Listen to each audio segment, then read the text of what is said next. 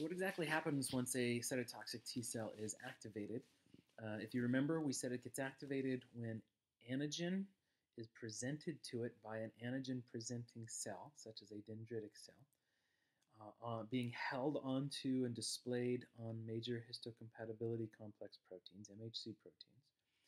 But it can only respond to that antigen, number one, if its T cell receptor recognizes it, and number two, if cytokines from a helper T cell are present. That means the helper T cell had to have been activated as well. And all this has to take place in the same location, such as in a lymph node. Once it is activated, and you've got this sort of double confirmation, then clonal expansion takes place. The activated cytotoxic T cell, with its unique T cell receptor, undergoes several rounds of mitosis, so we can increase our army temporarily against this particular pathogen. Differentiation also takes place. Most of these cytotoxic T cells will be effector cytotoxic T cells that will get involved in the current battle and have a short lifespan of a few weeks to a few months at the most. But a small pool of them will differentiate into memory cytotoxic T cells that won't get involved in the current battle, but will stick around for future infections. And it's those memory T cells and memory B cells that help us to fight off these future exposures. They're really at the heart of vaccination as well, if you think about that. So when you read about vaccination, keep that in mind. And then finally, migration.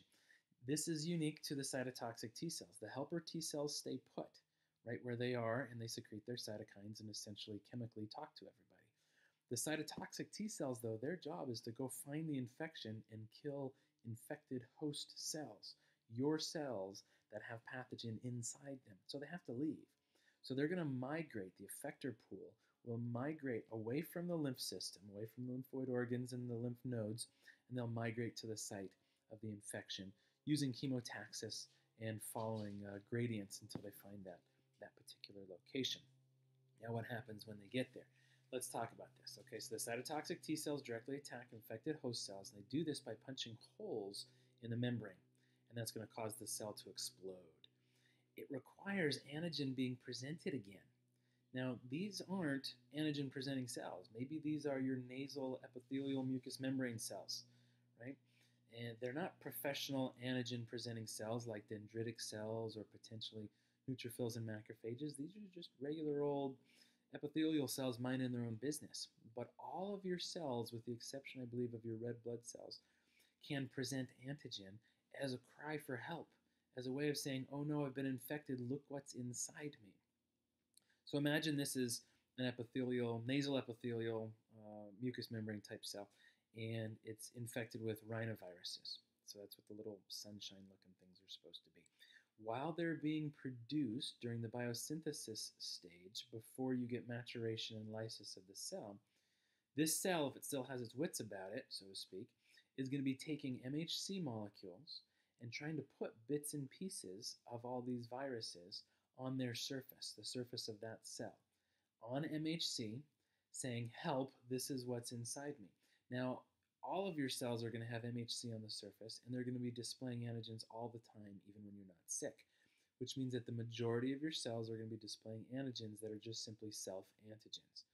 These cytotoxic T cells have to ignore all of them, and they'll be able to ignore them because their T cell receptor is specific to whatever non-self antigen stimulated their activation in the first place. So they're searching for your cells, host cells, that are displaying the exact same antigen that activated them in the first place.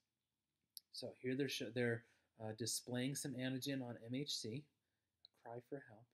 The cytotoxic T cell, it will eventually, oh come on now, the cytotoxic T cell will eventually find these antigens being displayed on MHC on the surface of the infected cells. What do you think they're going to do? They're going to secrete something, aren't they?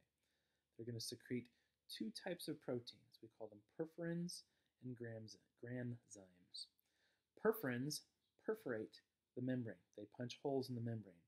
Granzymes diffuse in through those holes and stimulate apoptosis, right, which is a cell suicide, programmed cell death.